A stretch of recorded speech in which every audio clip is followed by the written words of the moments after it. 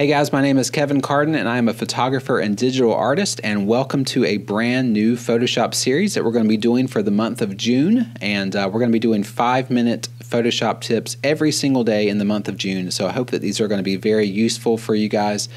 These are going to be pretty quick tips and some good tips and secrets for you guys. But if you are more interested in more in-depth tutorials, I do have a Gumroad account with lots of in-depth tutorials. I'll put a link in the description if you want to check these out. These are hours-long videos, and the PSD files are included, the stock images are included, and I think that you'll enjoy these as well if you're looking for more in-depth training. But for today, what we've got is something called atmospheric perspective, and this is something that's very important when you're going to composite images into the background. And so, for example, we have this image right here. This is a stock image of a nice landscape, and you see all of this fog kind of rolling into the mountains. And if you were to put an object into this background, for example, this AT-AT from the Star Wars movies, you're going to have to make sure it matches that background. And so right now, the way it looks, it doesn't look very believable. It looks like it was just stamped in there. And so what we want to do is we want to blend this object into the background using atmospheric perspective.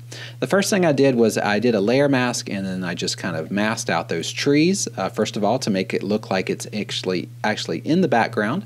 And so that's the first thing we want to do, is mask it out. But what I really want to focus on for this tutorial is how to make the colors look a little bit more accurate. So what we want to do is, if you notice, the AT-AT has got a lot of contrast, a lot of blacks, a lot of bright highlights here, but the background does not. The background has got fog rolling in, there's not much contrast, and there's not much saturation, and it's just a lot different of a look. And so we want to mimic that look. So the first thing I want to do is get my brush tool out, and I'm going to get a dark green color that's going to replace these blacks in the AT-AT. So I'm just going to get an eyedropper tool and just find some of these dark black colors right here.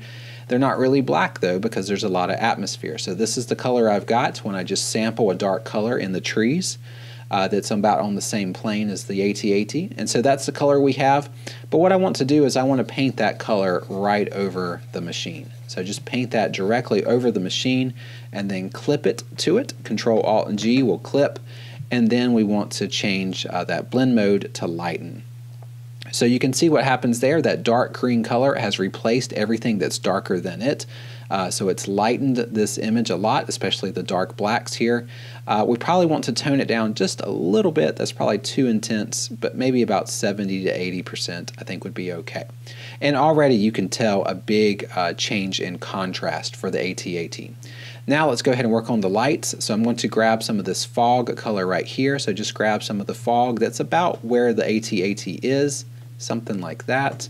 And then we're going to paint it directly over that layer, and then Control-Alt-G to clip it, and then we're going to change that light color. We're going to change it to darken, and you can see how it darkens those highlights at the very top.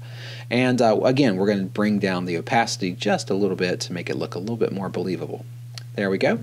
And the last thing I want to do, let's go ahead and get rid of that layer of the AT-AT. I just want to take a big old rectangle selection here of the background, something like that. Control-C and Control-V. And now we have that selection right there. Put that on top of your robot, and then Control-Alt-G to clip it. And now it is on your actual robot layer, your AT-AT layer. So you can see how it's actually on that layer. Now what you want to do with that background selected is just go ahead and change that opacity really low, maybe like 20% or so. And I think that looks pretty good like that. So what we've done is we've worked on our darks. We've made our darks less dark by sampling a color that's already in the scene, just like that. And then we sampled a light color, and we made that our lights on the AT-AT. And then we just did an entire selection of the background and put it over top of the machine as well, with a low opacity. And sometimes if you do the opacity too high, it looks like it's invisible, and you can always just do a blur to fix that as well. So guys, that's pretty much it. Let's look at our before and after. Here's our before. what we started with, and then here's our after, and you can tell how much more realistic that looks just adding that atmosphere to the AT-AT. And so just in a couple minutes, we're able to make a very realistic composite, just matching these tones, matching this contrast, and also the color of the background. Guys, that's all I've got for today. I hope this was a helpful 5-minute tip in Photoshop, and check back again tomorrow, and we'll have a brand new Photoshop tip and secret for this series. Thanks, guys. Have a good one.